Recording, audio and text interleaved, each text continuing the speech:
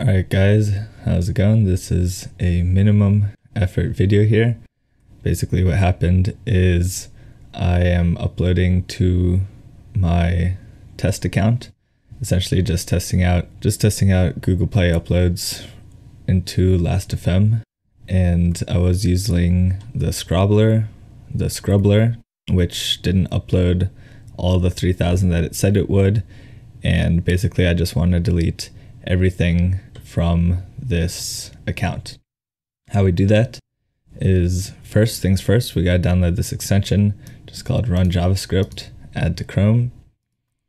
And what we're doing is running this code, which just selects all the songs on a page, deletes them, and then reloads the page. But since it reloads, that's why we need this extension to run it every single time that the page loads.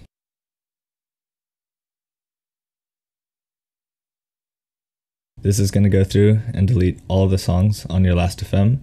So if you're okay with that, then go ahead and do this. So just know what you're getting yourself into. Check enable on Last.fm, save and run.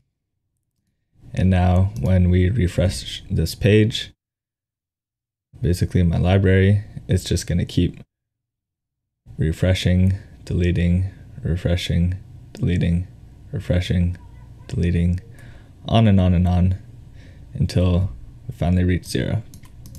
This is starting on the first page working back, so there should be a way to edit this functionality, check, I don't know, how many pages exist or something, so you only delete a certain number of songs. Something like that. If you want to add that, then you can go ahead and do that. For me, since it didn't upload exactly 3,000, I'm just gonna purge it all, and once Shoegaze gets back to me about that, then hopefully I'll be able to upload the correct number. And this is why we say upload to a secondary account first. Alright, peace.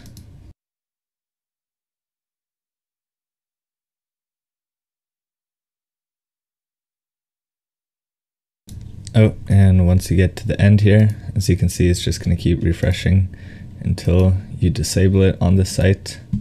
Then when you save, then it's no longer going to be running. You can go ahead and delete whatever you want. You can remove this from Chrome, doesn't really matter.